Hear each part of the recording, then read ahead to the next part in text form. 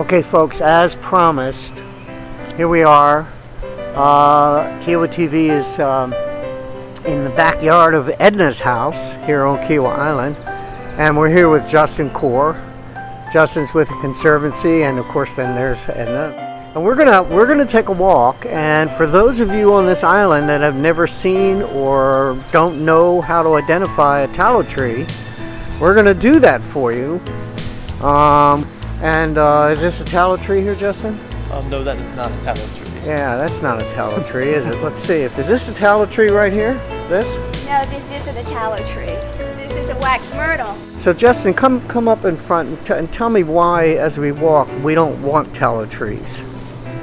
Tallow trees are an exotic invasive plant. They can harm the ecosystem at Kiawah just by outcompeting native plants and also invading freshwater wetlands. Basically, they can just overtake an environment and take out all the understory, which of course is bad for wildlife too. They grow fast? They grow very fast, very aggressive. And they're hard to get rid of. Right. So are we looking at a tallow tree? Yes, we're looking at a tallow tree. Kind of a mature tallow tree. Okay. If you look at the bark, that'll help you identify.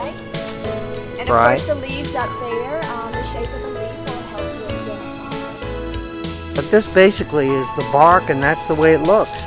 Yeah, notice that the bark on the pine tree is a darker shade than the bark on the tallow tree, which is behind.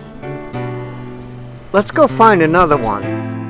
So here is what a baby tallow tree looks like. This thing is probably 2 feet high, 3 feet high. Sure. And Edna, you've already cut this down, and this is how fast it comes back. Oh, I sure did. I mean, not a month ago. Amazing. It comes Yeah. back that fast.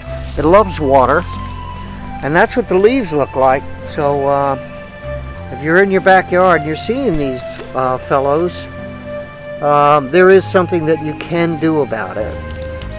Now, here's one that's not doesn't have the bark yet. It's that young, so you really have a hard time telling. People call them popcorn trees, Right. and they're real pretty, so people don't want to cut them down. They think they're really okay. All right. But the leaves, again, are the telltale sign, because that little one we just saw has the same leaves as this one, right? Right. So you can tell, even though the bark is not the same. So Justin, how do we get rid of these things? Are there some programs in place on the island that the Conservancy has? There are some programs in place. Maybe the easiest thing to do is to call Dave at the Land Management Office. They can come treat trees that are bigger than this. Sometimes when they're a little bit smaller than this one, you can actually just pull them up out of the ground. That's the easiest thing to do, but you have to be vigilant about it and keep an eye out, because they often come back.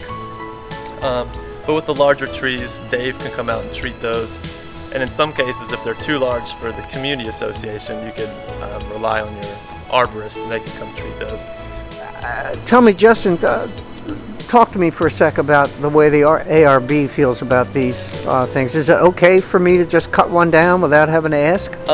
Yes, the ARB is very supportive of tallow tree removal efforts on the island. So thanks, guys. Thanks, Thank you. Justin. Thanks. Thanks very much. Take care. In about a month or so, we're going to be back, and we're going to go to another place and find something else we don't want here, and figure out how to get rid of it.